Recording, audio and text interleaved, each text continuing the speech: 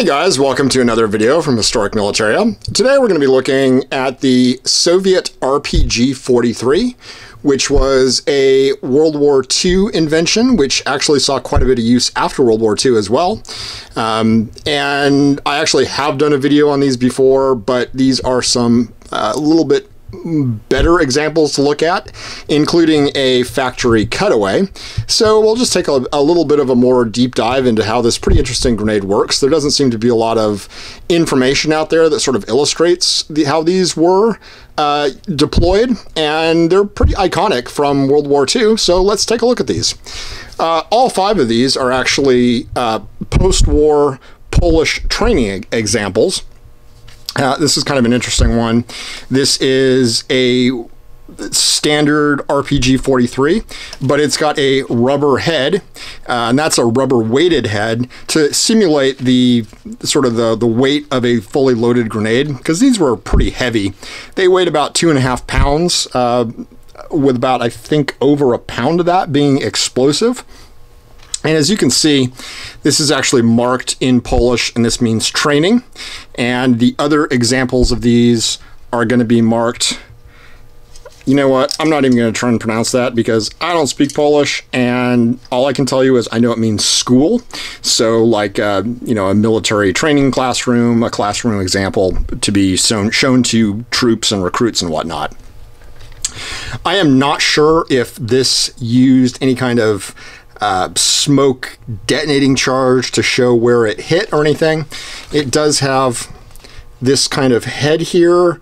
I don't think it had any little black powder charge maybe or anything like that in it. I'm really not sure.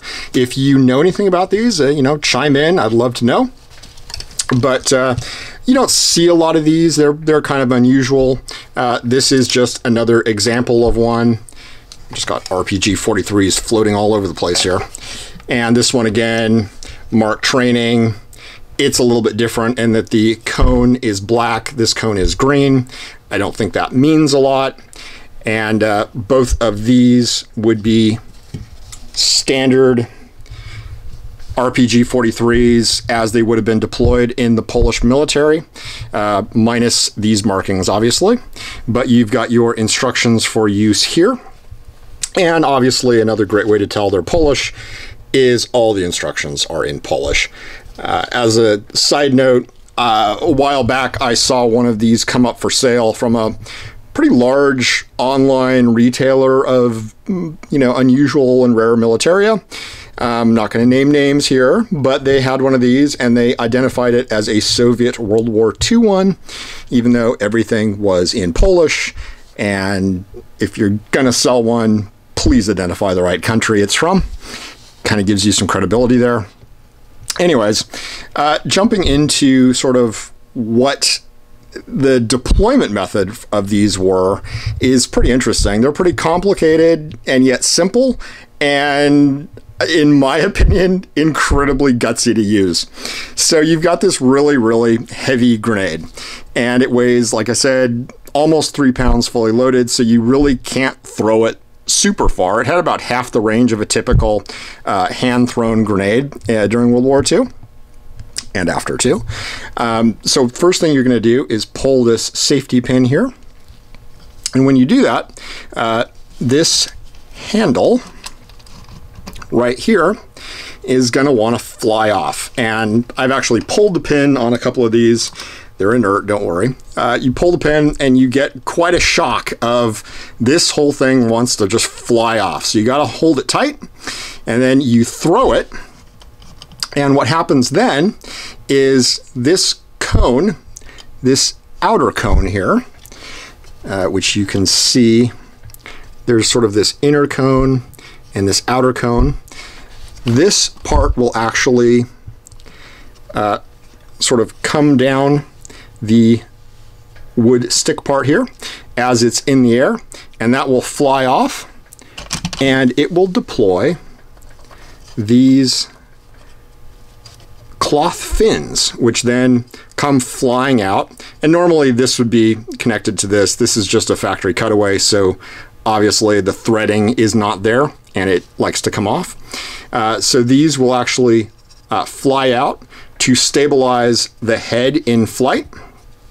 And you've got this whole contraption flying through the air with trailing its cloth fins, which are meant to keep the shaped charge at a 90-degree angle, or as close as possible of a 90-degree angle to the armor that you're going to be wanting to throw this at. So what happens is the second this hits a hard surface, be it armor or the ground, it detonates. There is no time delay, there's nothing like that.